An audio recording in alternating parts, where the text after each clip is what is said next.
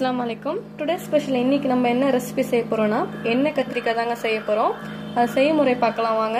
இப்போ வந்து எண்ணெய் கத்திரிக்காய் செய்யறதுக்கு முன்னாடி மசாலா வந்து ரெடி பண்ணிக்கலாங்க. தேங்காய்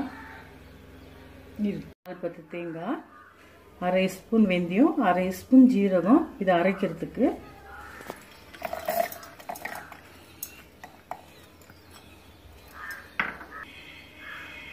இது வந்து மிளகா, 7-8 மிளகா இருக்கும். காஞ்சி மிளகா 7-8 மிளகா, தனியா 2 ஸ்பூனு, கடலைப்பருப்பு 2 ஸ்பூன் அரைச்சி வச்சிருக்கேன், வறுத்து அரைச்சி வச்சிருக்கேன். 2 ஸ்பூன் எள்ளு வறுத்து இருக்கு.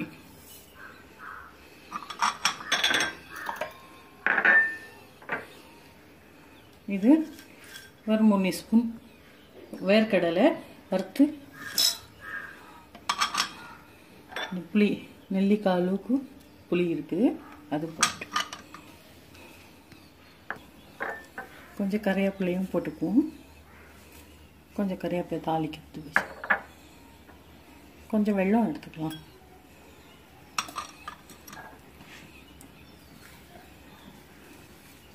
உப்பு போட்டுக்கலாங்க.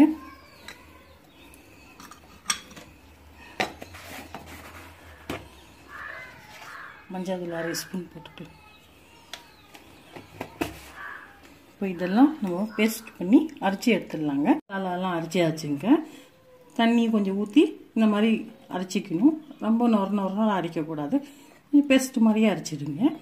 கத்திரிக்காய் அரைஞ்சி இந்த மாதிரி அரைஞ்சி வச்சுருக்கிறேன். கழுவி உப்பு மஞ்சள் தண்ணியில் போட்டு வச்சுருக்கிறேன். கலர் சேஞ்ச் ஆகாது. இப்போ வந்து இது தண்ணி மாற்றிட்டு வேறு தண்ணியில் அலசி வச்சிட வேண்டியதுதான். இந்த மாதிரி மசாலா நல்லா உள்ளெல்லாம் வச்சிருங்க. இந்த மாதிரி 4 பக்கமாக அறுத்துருக்குது.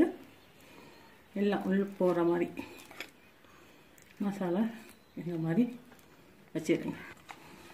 இந்த மாதிரி வச்சு அப்புறம் வதக்கலாம். நம்ம இப்போ எண்ணெய் ஊற்றுவோம். எண்ணெய் கொஞ்சம் கூடவே இருக்கட்டும். ஒரு 6 ஸ்பூன் எண்ணெய் இருக்கும். எண்ணெய் கத்திரிக்காய் எண்ணெய் ஹீட் ஆகட்டும். எண்ணெய் ஹீட் ஆகிடுச்சுங்க. இப்போ கடுகு போட்டுலாம், கொஞ்சம் கறிவேப்பிலை,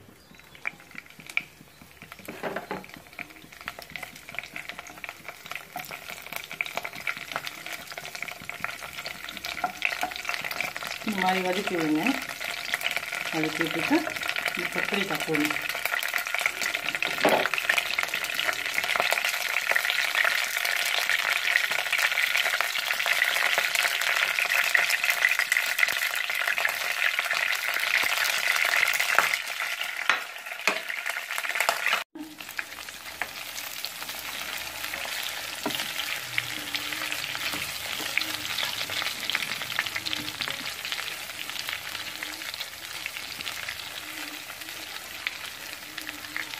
நல்லா வதக்கிட்டு 2 நிமிஷம் மூடி வைப்போம்.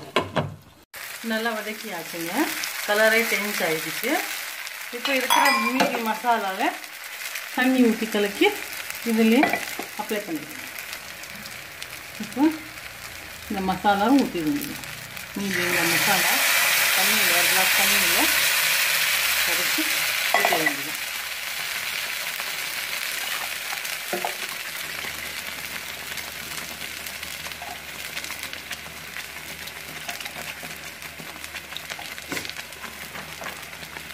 கொஞ்சம் தண்ணி ஊற்றணும்.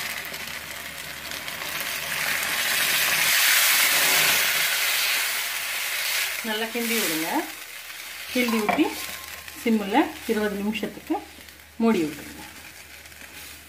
20 நிமிஷம் ஆயிடுச்சுங்க. எண்ணெயும் மேலே எண்ணெய் வந்துடுச்சு.